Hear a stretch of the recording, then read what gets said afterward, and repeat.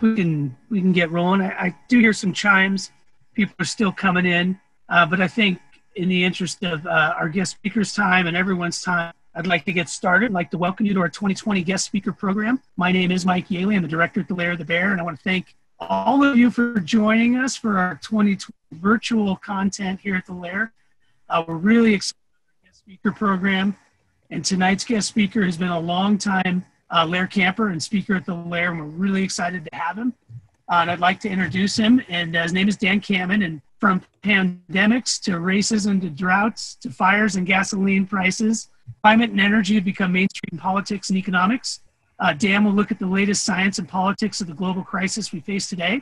Dan Kammen is a professor of energy at UC Berkeley, chair of the Energy and Resources Group, and professor in both the Goldman School of Public Policy and the Department of Nuclear Engineering. At Berkeley, he is the founding director of the Renewable and Appropriate Energy Laboratory, and that can be found at rael.berkeley.edu.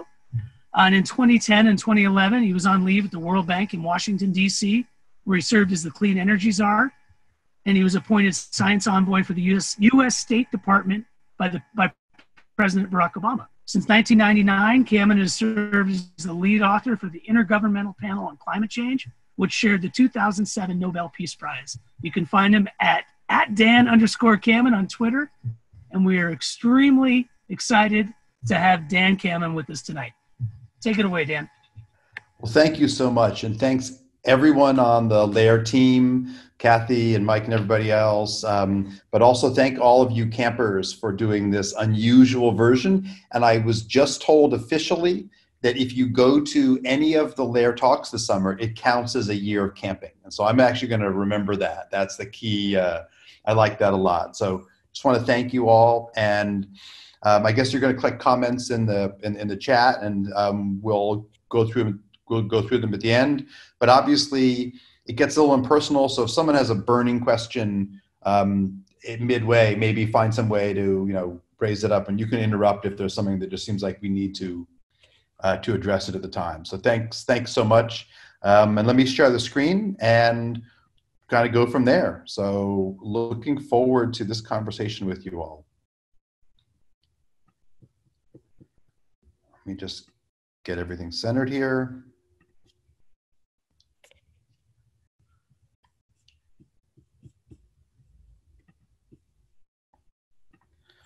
All right, we're set to go, and obviously if anything is not right with volume or something, just let me know, but otherwise I will kind of jump in. So welcome to this talk about the confusion that we're in over climate change and COVID and race, Black Lives Matter. It has been a complicated year, to put it mildly, on all fronts, and they all relate together in some ways that I'll try to illustrate as we go. And as Mike said, if you're interested in any of the material, the website of my laboratory here, Rael, rael.berkeley.edu, we have video clips, we have announcements of current events. I'll mention one in a few minutes that's coming up. And as you heard, also the Twitter is at the bottom. That's not actually my individual, that's not my vacation Twitter, that we try to put 1 or 2 tweets a day up that's about the work in the laboratory. And a couple points I'll mention pretty soon will actually be part of what we're working on right now in this regard. And one of the things that might be interesting, particularly for those of you who are used to sending your kids not to KK, but to teens and preteens, is that what I'm going to talk about today, we actually offer in an online course at Berkeley this summer.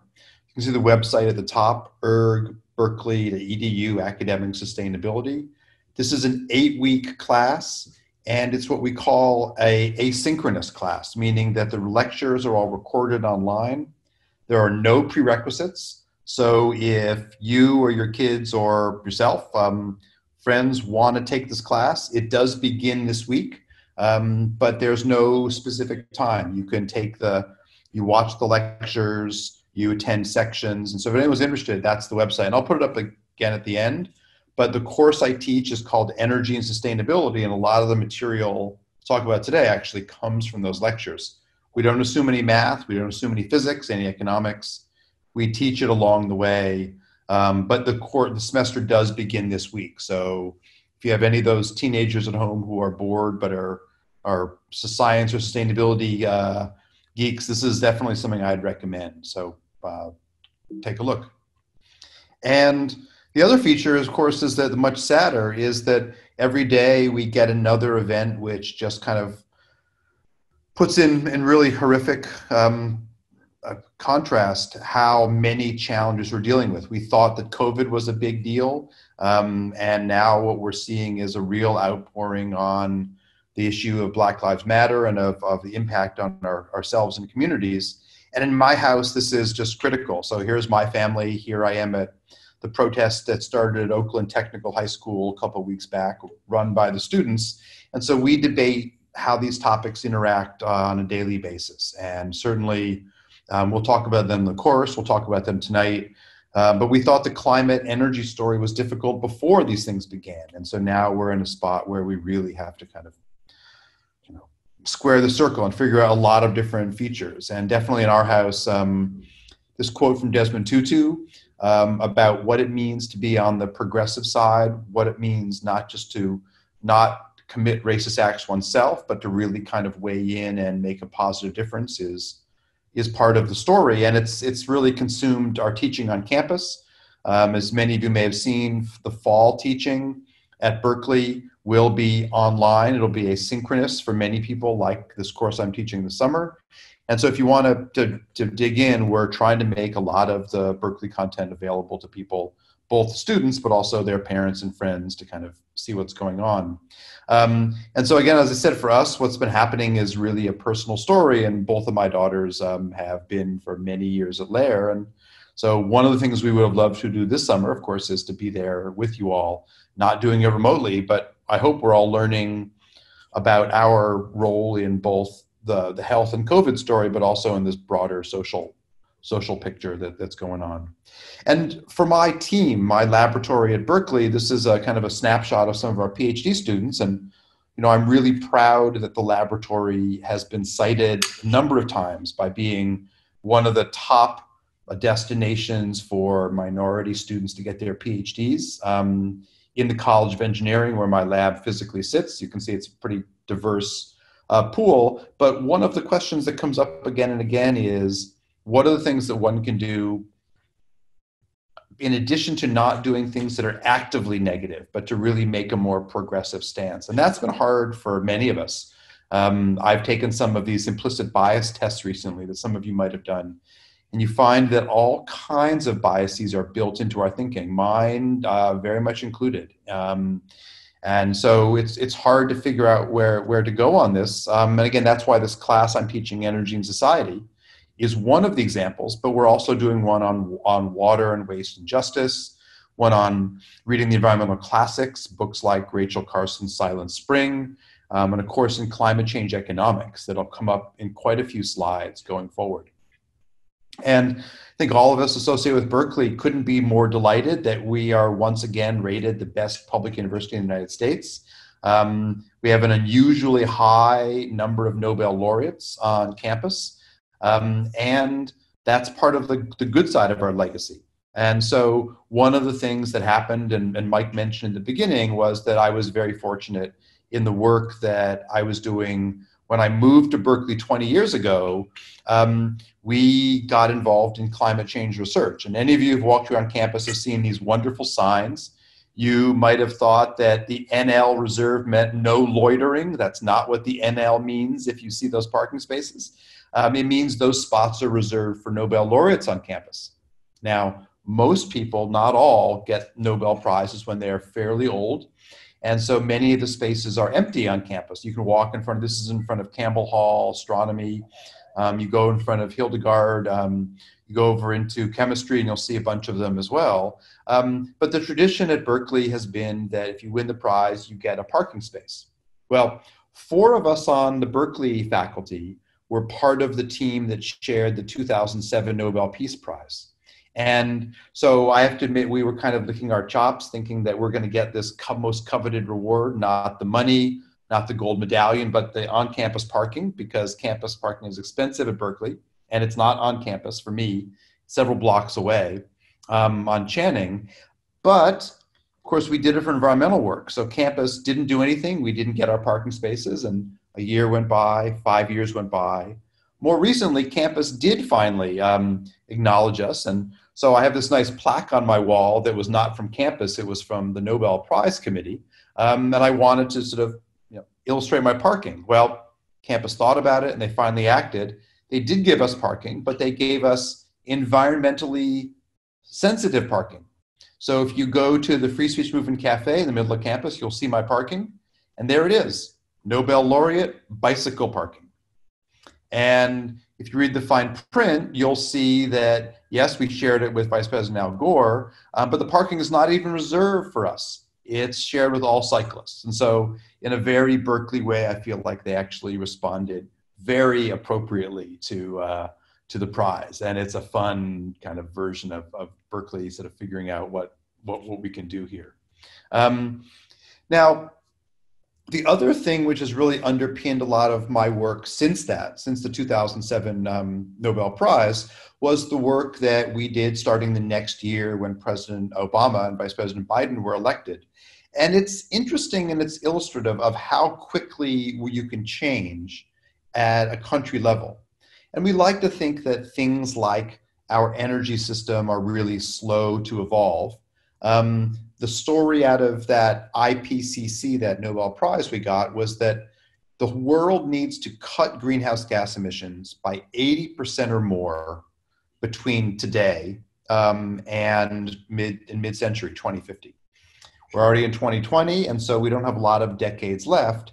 And what happened during the Biden administration is really an interesting version, because as someone who had been to all of these climate summits, the very famous Kyoto Protocol came out of a summit in the 90s. The very famous and very unsuccessful Copenhagen Summit in 2015, and as 2010, and then the much more successful summit in Paris that produced what we call the Paris Climate Accords. And so what came out of the actions taken under the Obama administration were some really remarkable things. Now, these weren't all due to federal action, but just as all presidents do, you claim what happened under your watch. And during that 8-year run, U.S. wind generation went up by 4 times, from 55 to 227 million megawatt hours of power. That's about like ramping up from 2 or 3 to more like 30 or 40 big nuclear or coal power plants. So wind jumped up dramatically. Solar did even more. Solar increased by 40 times, and the price of solar fell by 60% during that administration. So really a remarkable set of changes. That's not all. Energy efficiency, of which California has been a global leader since the 1970s, has meant that our energy demand has fallen dramatically. More than 10%, a reduction in energy use to make $1 of GNP. And that's something where California and Japan, Denmark have been real leaders in getting these technologies into the market. And actually started under President Bush, but ramped up under President Obama, the federal investment in energy research, something called ARPA-E. Those of you know about DARPA, which is the Defense Advanced Projects Energy, that brought you things like the internet and stealth fighter planes and all. A similar effort was started in energy, and this ARPA-E has been hugely successful. One of its outcomes has been something I'll come back to again and again in the talk, and that's called Sunshot. And that's an effort to make solar power far more accessible. And those of you who have solar on your roofs or on your businesses or friend's roof are part of that effort. They've been hugely important. And the energy workforce has been quite dramatically diversified. It was not just all kind of white males like myself, as it was 2 decades ago. Now programs like the efforts to bring minorities into energy workforce, women in energy, women in STEM, these have all really changed the dynamic in some important ways. And you can see on the right here, this is one of the White House events I did while still Berkeley faculty. This one here was talking on a panel on the mixture between climate change and innovation, and you can see it was opened by my predecessor at Berkeley, John Holdren. who was the longest serving science advisor to a president. He served the whole 8 years, and you see at the end, the closing comments came from then Vice President Biden.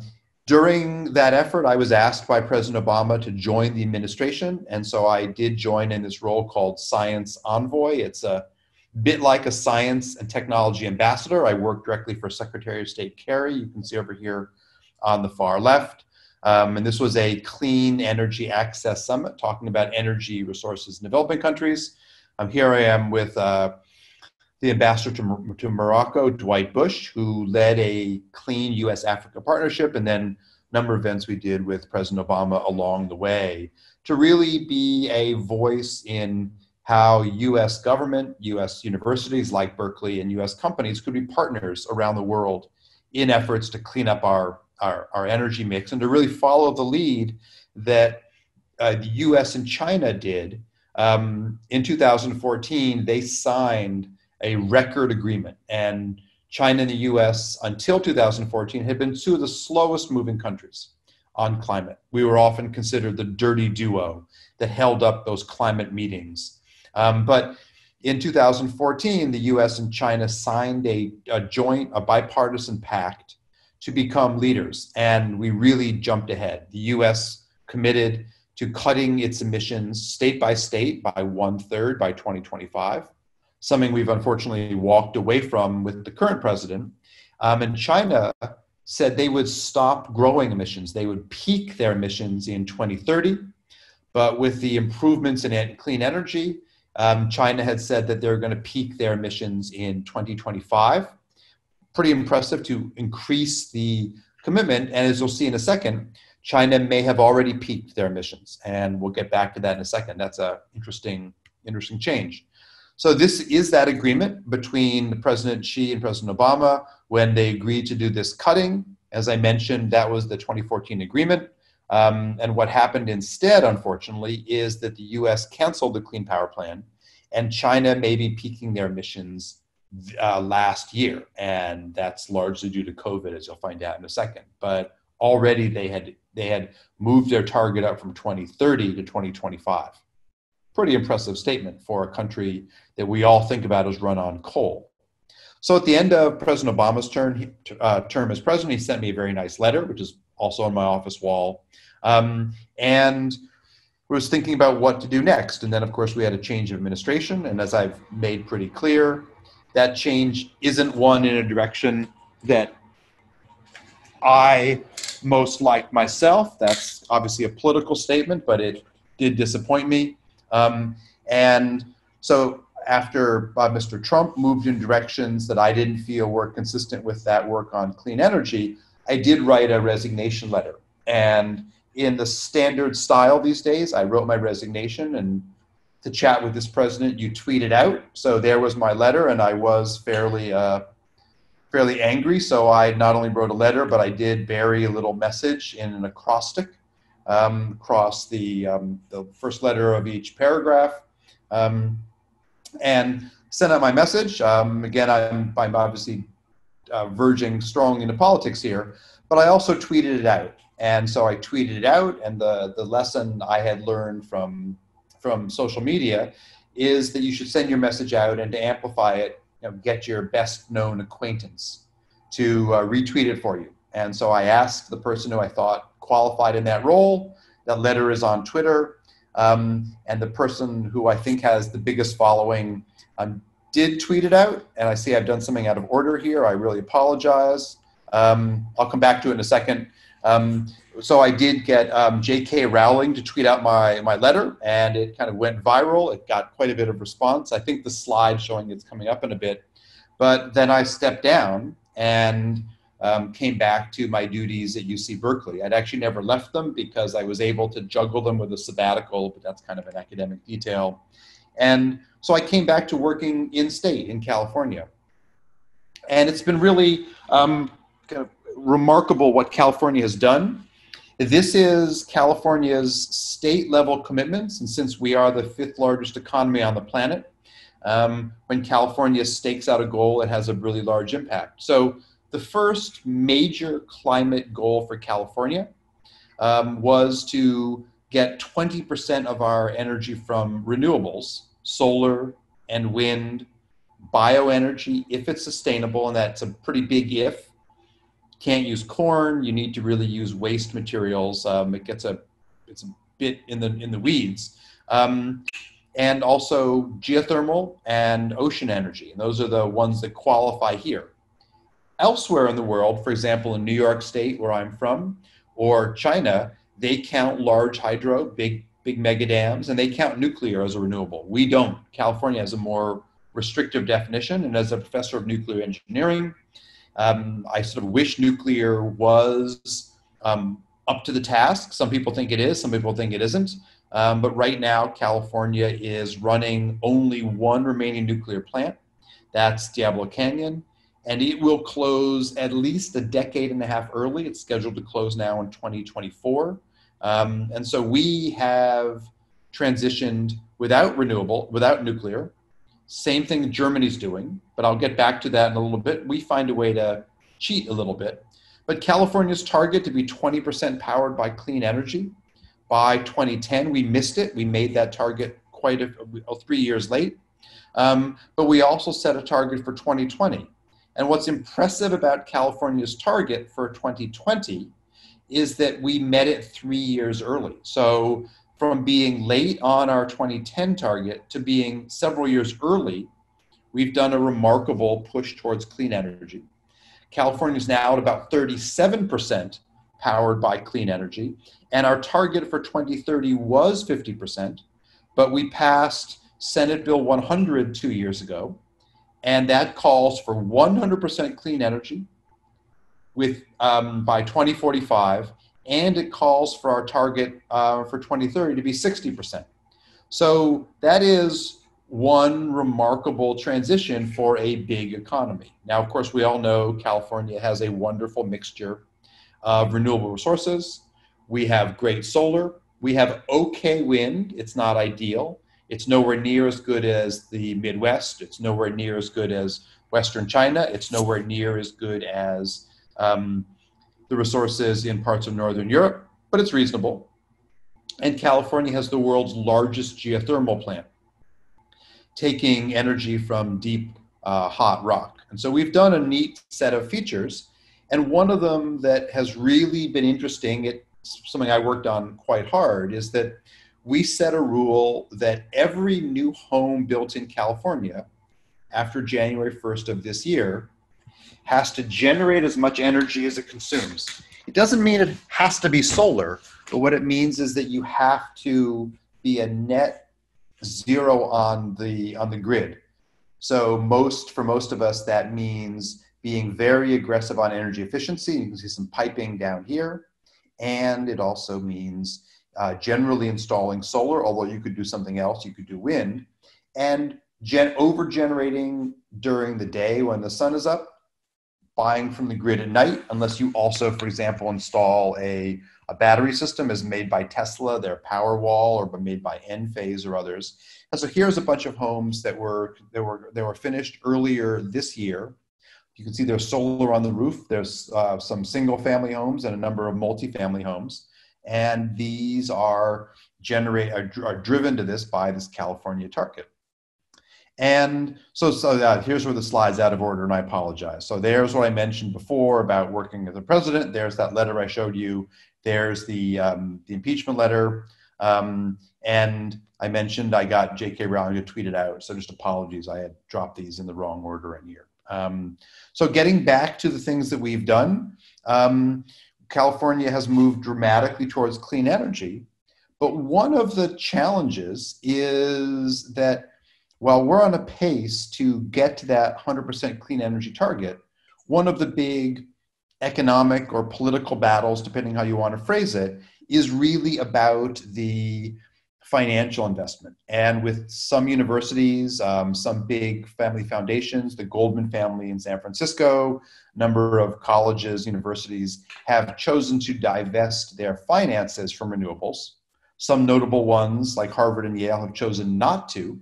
But in California, here's an op-ed I wrote arguing for a divestment back in 2013. I'm very pleased that the Berkeley faculty and then the faculty across the whole system voted to divest from fossil fuels, and that was passed campus by campus. And so at this point, the University of California system is the largest school in the US to have committed to divest. And in a state that's committed to all clean energy, if you don't also divest, you can argue that your electrons are green and clean, but your money is not. And this is, of course, not one where there's universal agreement. The votes recently, not only at Harvard and Yale, but now at Stanford, have not been to divest. And so to me, that's a little bit hypocritical, not just because I like to dig at Stanford, but in terms of the environmental story. But here we are at a real leading position.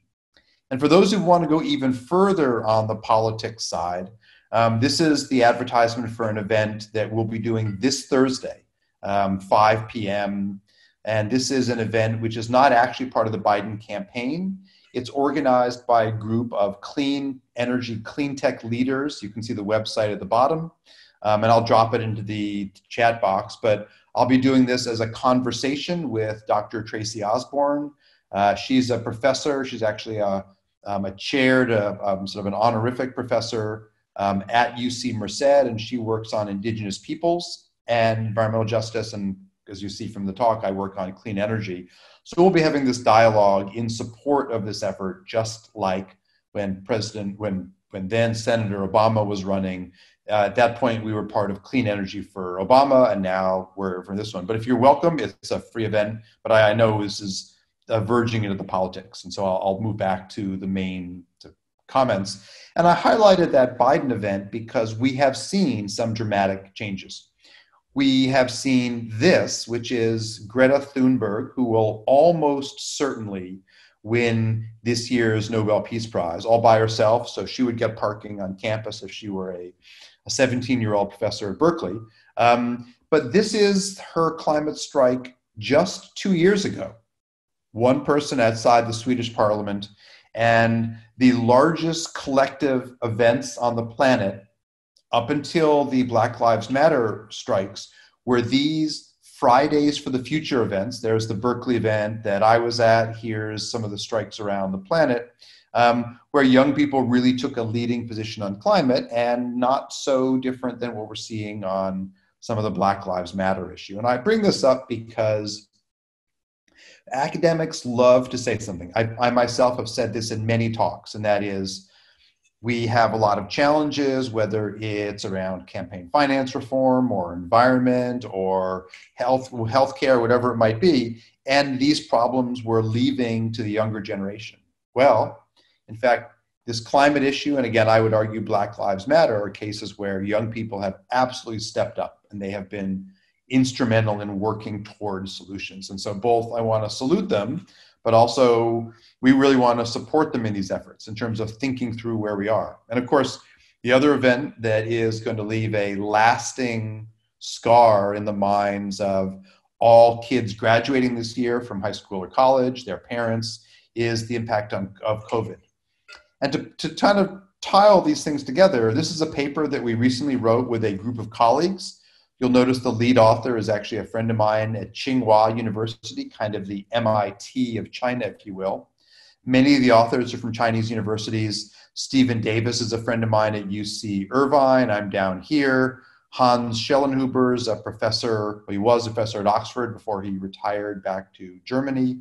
And what we found in looking at greenhouse gas emissions around the planet is there's been a dramatic impact of COVID.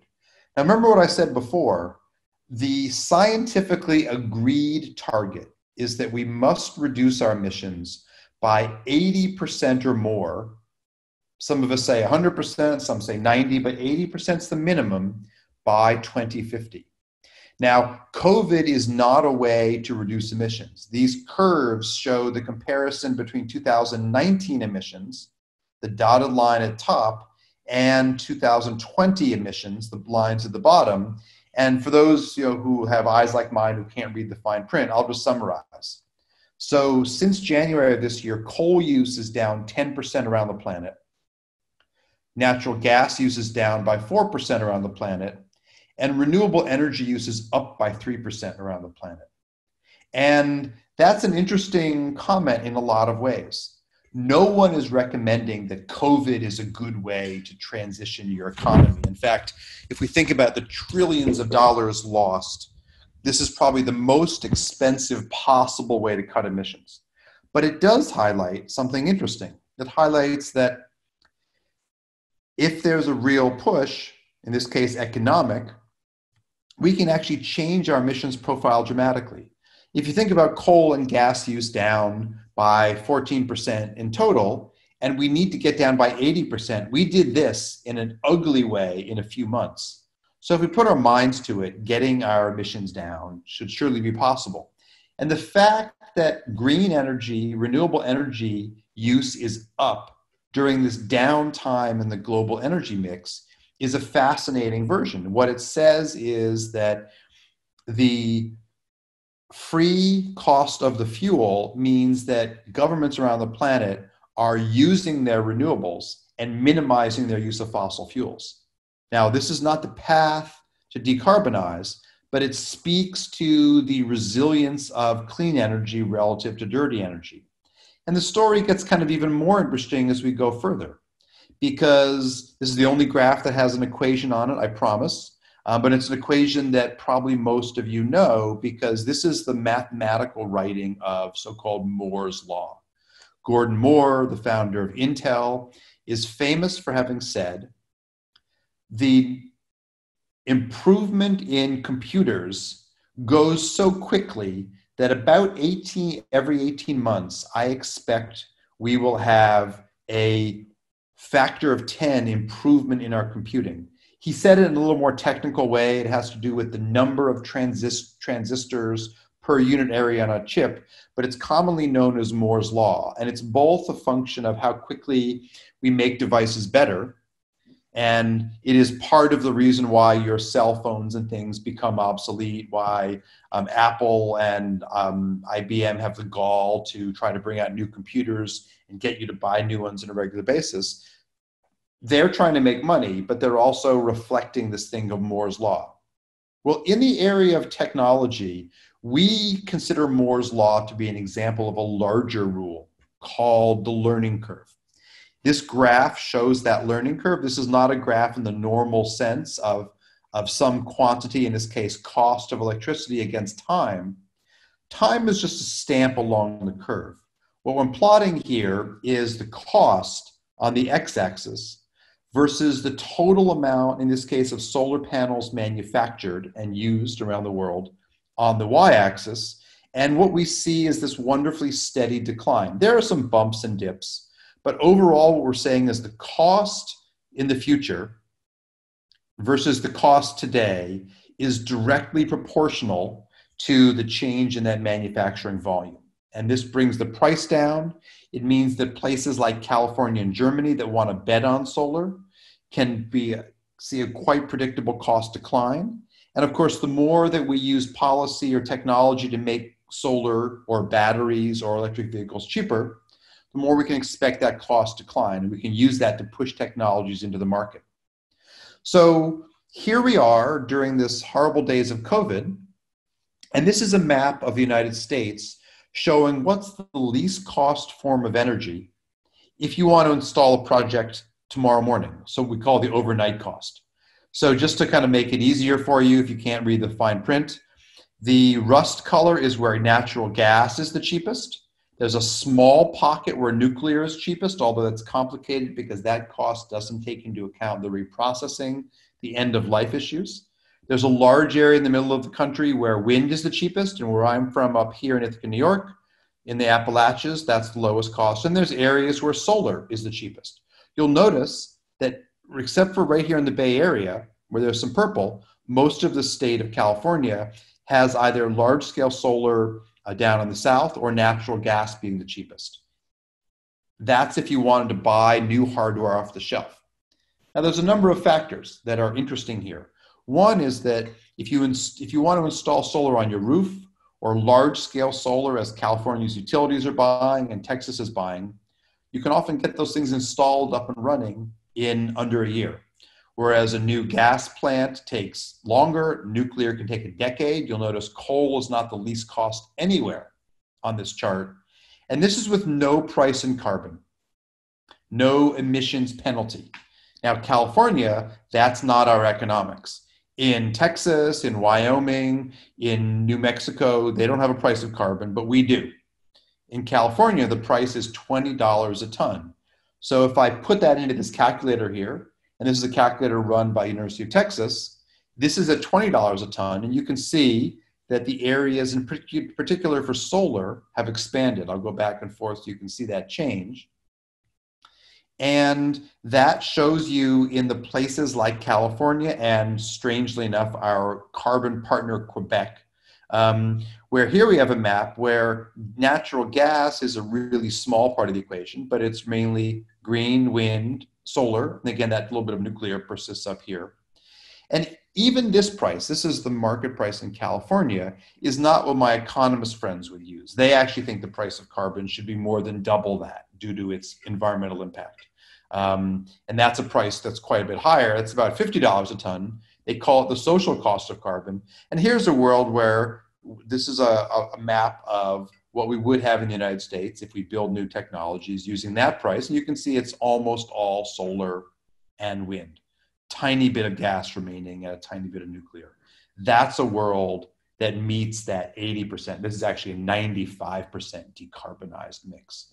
So it really speaks to where we might get to if we took advantage of the horrific COVID situation to build back green, which we often call the Green New Deal or a green stimulus. Now, solar's already gotten cheap, but we're not even at the end. We haven't even come to the least cost of solar. We have transparent solar panels that are now entering the market. So office buildings, windows can have solar. We have solar that's now being sold in jackets and garments, so you can actually recharge your devices. And while I don't like the name of this one at all, a very popular new technology is what's called photovoltaics.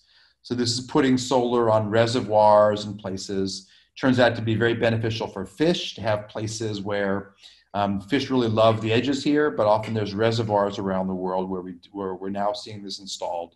Very low cost, minimizing space use. There's all kinds of interesting features. But this is all highlighting that the least cost and the most diverse world of solar is even yet to come. We haven't even gotten to all the things yet. Interestingly enough, energy storage is progressing in the same way. I'll show you the graph in a second, but one of the projects that I worked on with Southern California Edison is to use a model in my lab called Switch. It's a model of the power system. And we used it to set a requirement like that clean energy target that I showed for California. In this case, there's a requirement to add a little bit of storage into the mix. This is a plant that was designed by a team. It's a spin-out company from Caltech. Here's the solar panels that power these two large batteries. These are very interesting batteries. Unlike your phone, which has only a few thousand cycles before it degrades quite significantly due to some material science questions, the liquid in these tanks here doesn't change for millions of cycles. And that's made this technology very attractive on the grid. And in fact, over the last few months, the California Regulatory Agency, the Public Utilities Commission, has rejected requests by companies to build new natural gas.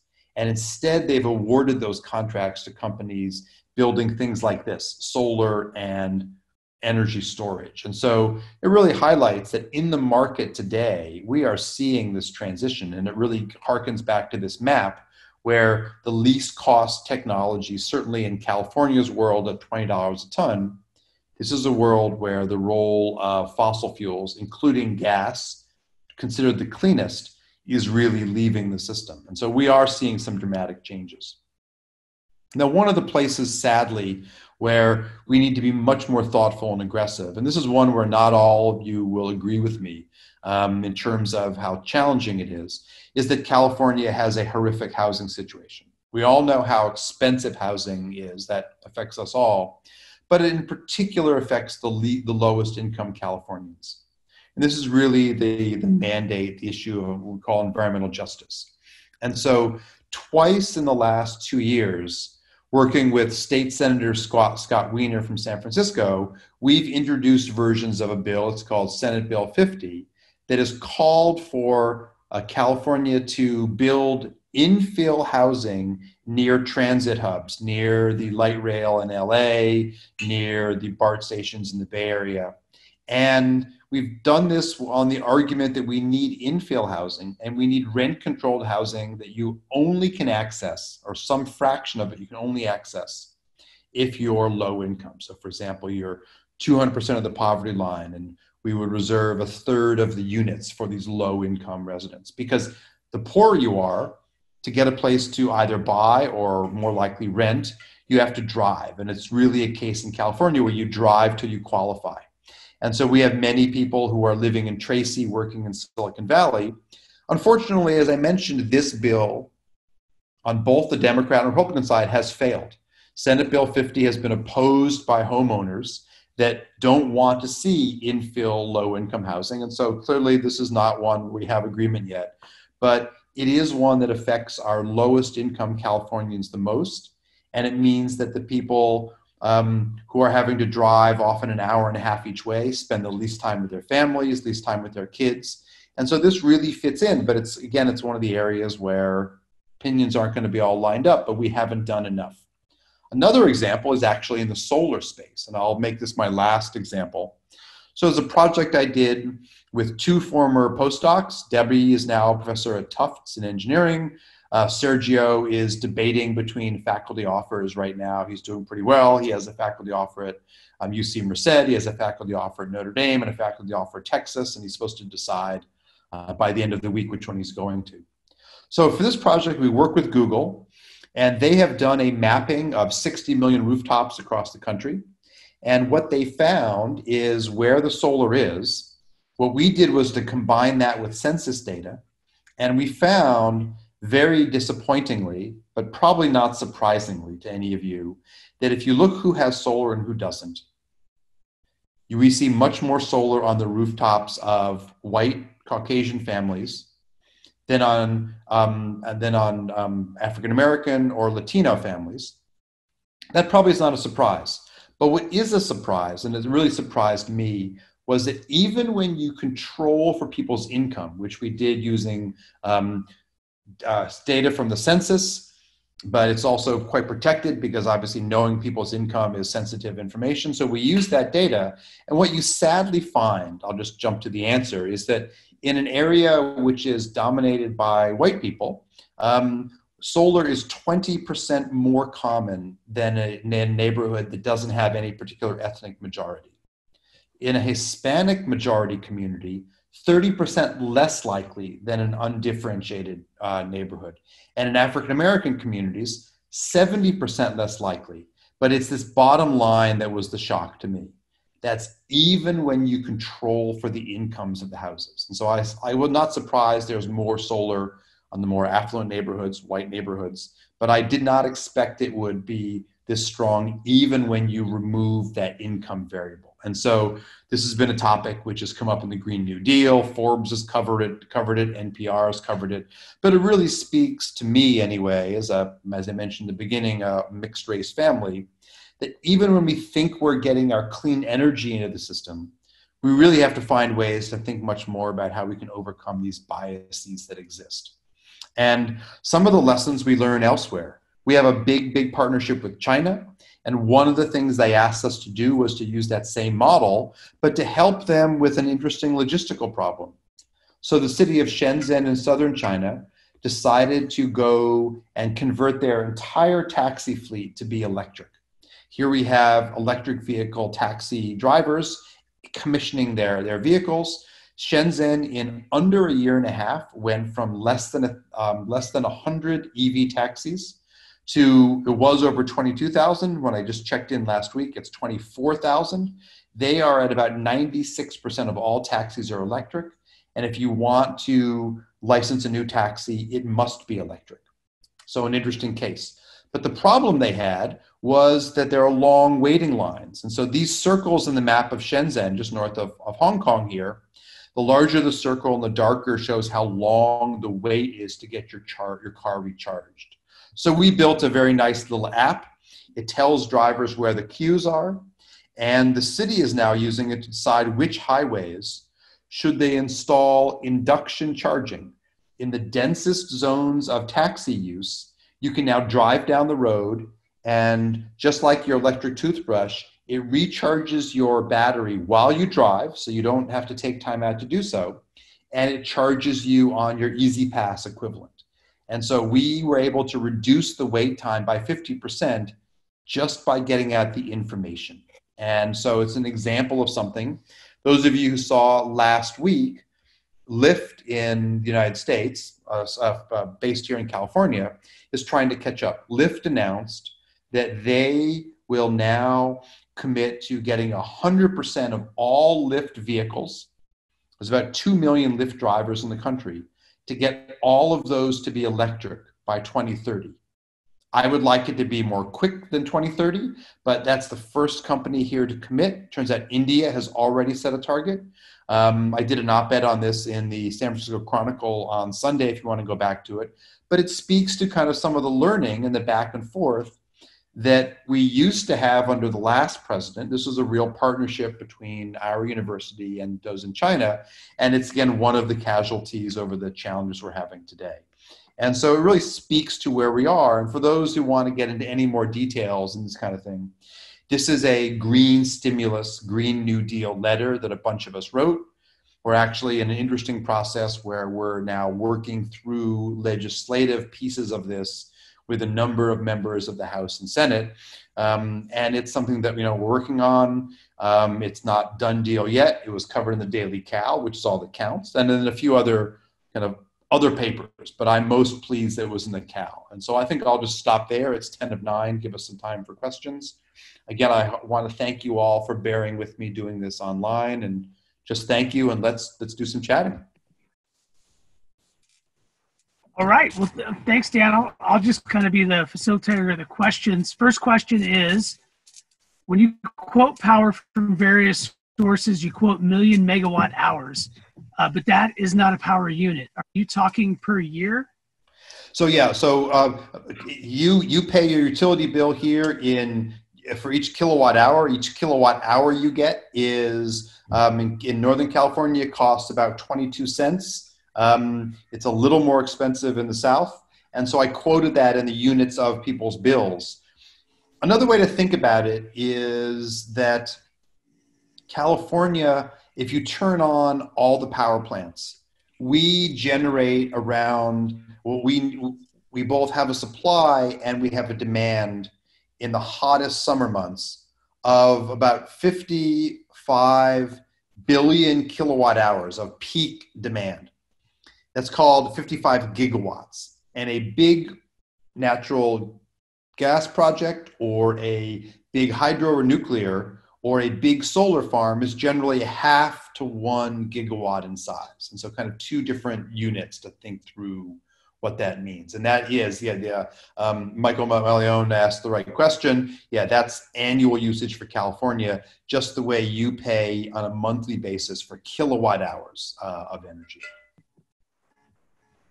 Okay, good. So the next, what do you think about Bill Gates' plan for using nuclear waste in power plants from his Netflix show? So we're in an interesting spot. I mentioned that nuclear has obviously strong proponents and strong detractors. Bill Gates is the most vocal proponent of nuclear among the world's billionaires.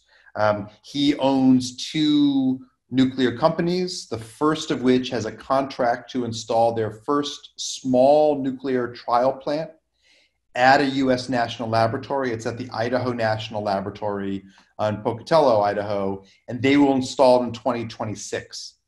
And because Bill is both quite wealthy, as you all know, and has these 2 companies, he has been promoting the use of waste as a way to bring down the cost of dealing with that waste, as I sort of amortize it. And we already use some nuclear waste. We've launched spaceships to Saturn. It's called Cassini.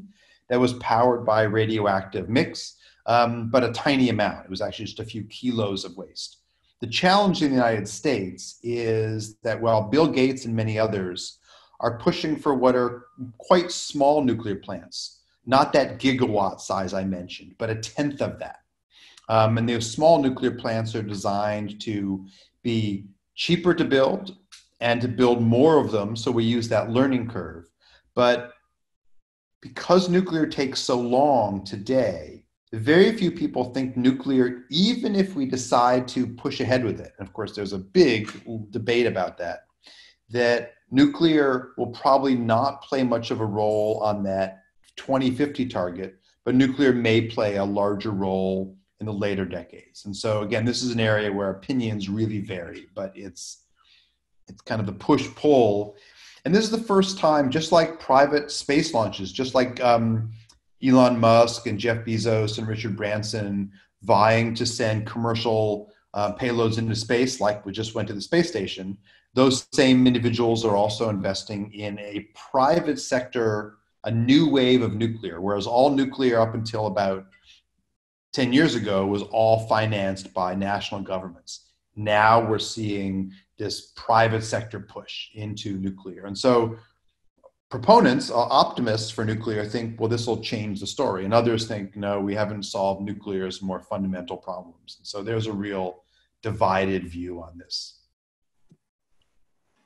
Very good. Okay, then the next question is, how much does COVID threaten a transit-centric zero emissions model of the future? So this is a neat question. That's why I brought up the example of Lyft. On the one hand, people may be very much less likely to get into someone else's car in the future due to COVID. On the other hand, young people have found Ubers and Lyfts and the other versions to be incredibly efficient and very convenient to use. And getting rid of the price of that car has been worth it to them. And so while we are in the throes of COVID now, there's a number of groups that are really betting on the ride sharing, the gig economy as a way to go in the future. So what Lyft has done is certainly a very green example of that. Whether it survives the same post-COVID due to illness issues, we will see. Ride-hailing companies are back very close to their pre-COVID levels in the cities in China where they're permitted. Wuhan has not yet opened this up fully, but many other Chinese have seen a dramatic bounce back, and they're doing things like having a requirement that the car be wiped down between riders, and so we'll see. My suspicion is that it won't in the long run dent the gig economy much, but obviously I'm just pontificating. I don't know.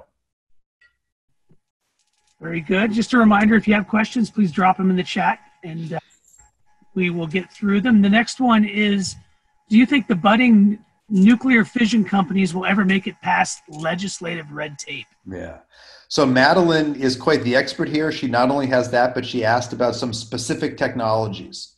The ones I just mentioned, these smaller nuclear plants, that's her second comment, SMR. That stands for Small Modular Reactor.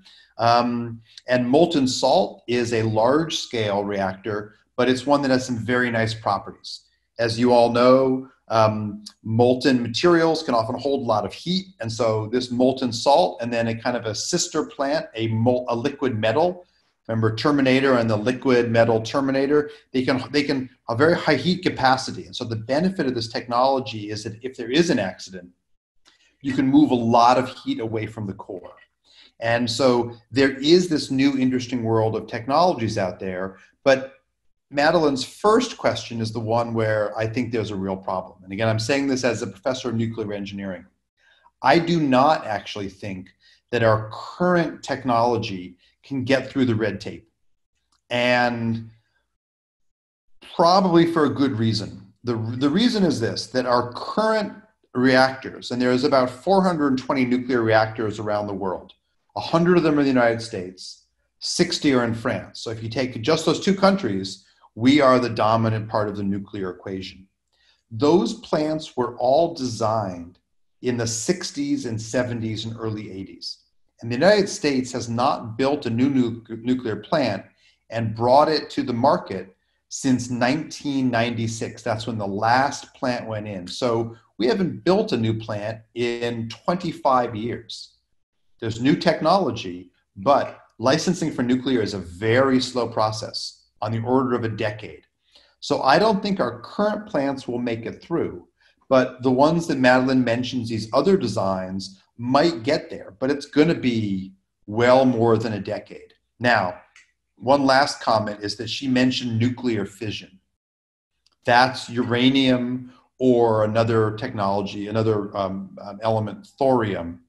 I actually think that the world is likely to be very much powered by nuclear fusion by 2070. And I would even go as far as to say the world might be 70 or more % nuclear fusion, but half that fusion will be 93 million miles away, meaning the sun will do the fusion, we will do the solar.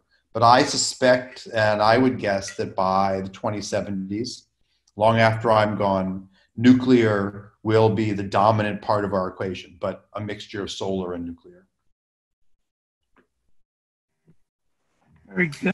The next question, which you may see there, Dan, are what are your thoughts on energy storage that relies on solar power and concrete blocks and cranes? Is this innovative technology realistic for the U.S.? So this is actually a spin out from Caltech. This company is called Energy Vault, and it's a wonderful idea. It's just simply that as we get more and more solar and wind, and of course solar is during the day by definition, we don't get solar at night, at least here. And so the more solar and wind we install, the smaller its market value going forward.